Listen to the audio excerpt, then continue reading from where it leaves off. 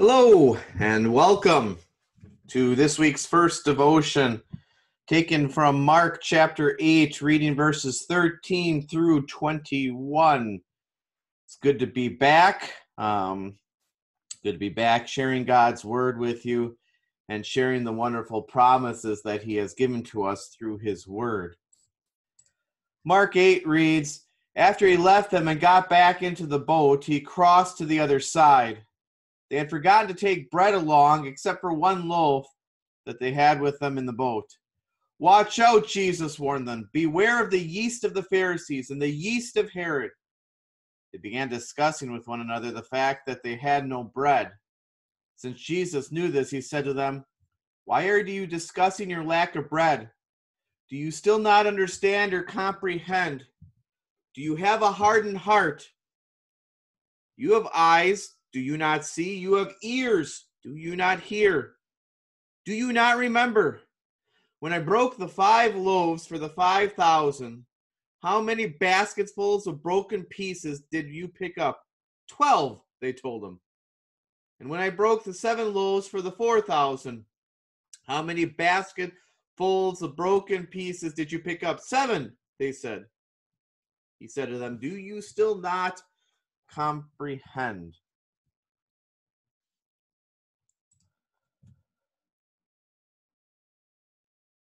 Couple of background pieces of information. In the picture there on the screen, you have some yeast. Yeast is used in Scripture a lot of times to refer to false teaching, especially in the New Testament. You have Matthew 16, verse 12, Galatians 5, verse 9, where that yeast refers to false teaching. You know, false teaching at first seems insignificant, like a little piece of yeast. Yet when it spreads, it has great influence, right? You think about a loaf of bread with just a little bit of yeast. If it doesn't have that yeast, it stays flat, right? But just that little bit of yeast, it just spreads and makes that loaf rise. Here, when Jesus is talking about a hardened heart, a lot of times when you hear hardened heart, you think unbelief.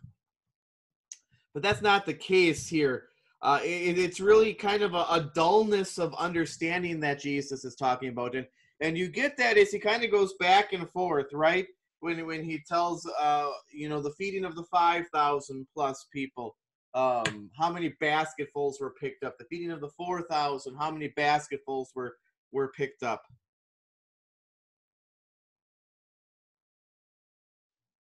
And so you have those 2 miracles that Jesus highlights there as he's talking to his disciples.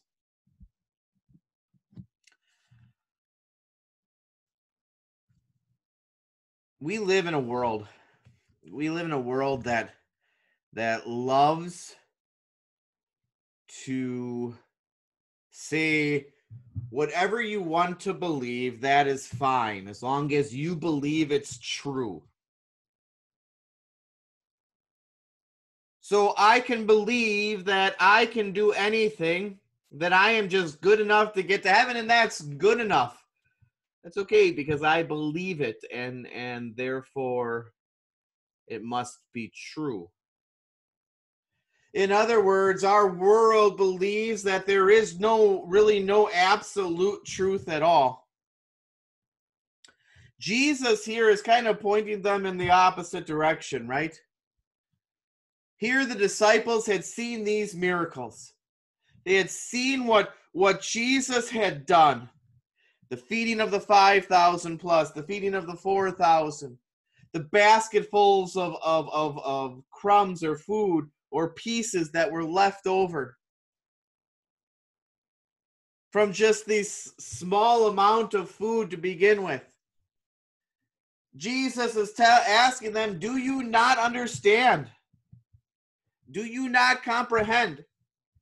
Because they were fretting over just this one loaf of bread that they brought.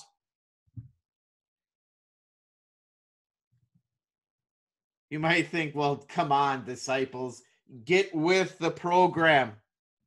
You should know. You should understand. You saw those miracles. And yet, don't we do the same thing? we have the fullness of God's word revealed to us. We have all his miracles that are recorded, laid out for us. We have what he has done clearly stated for us. And yet, what do? We get into these hard situations and we think we have the answer. We think that we have the better idea. We think that we can get through it on our own. We get into a bad situation, we say, why did God put me here? Instead of relying on that promise that God will work out all things for the good of those who love him. We get into that bad situation, we focus on ourselves, and then what do? We forget to ask God. Even though we have the promise that God is always with us.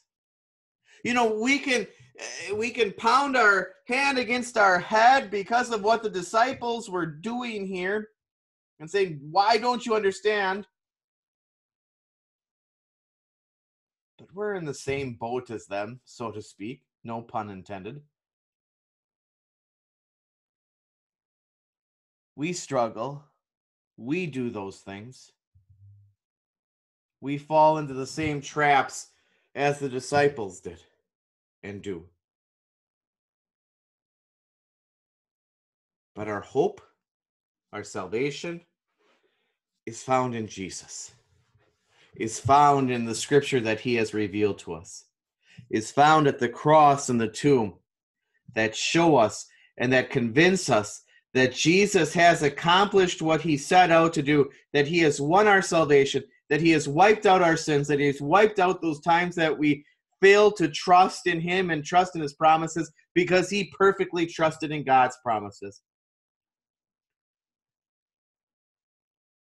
That gives us that confident hope that our sins are washed away in the flood of his blood, and that we have that confident hope of heaven.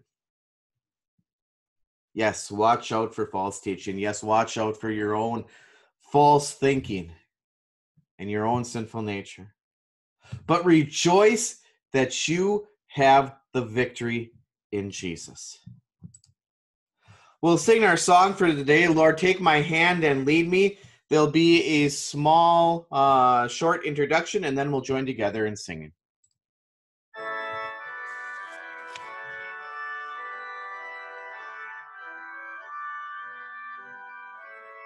Please sing if you're comfortable. Lord, take my hand and lead me upon life's way. Direct, protect, and feed me from day to day. Without your grace and favor, I go astray. So take my hand, O Savior, and lead the way. Lord, when the tempest rages, I need not fear.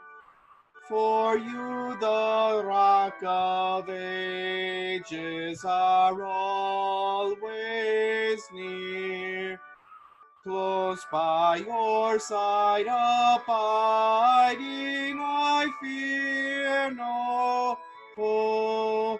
For when your hand is guiding, in peace I go.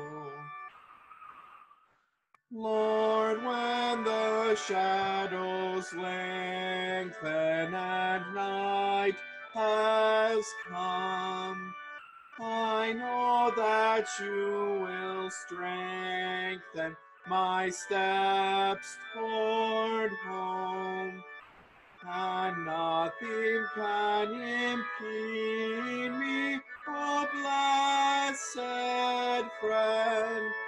So take my hand and lead me on to the end.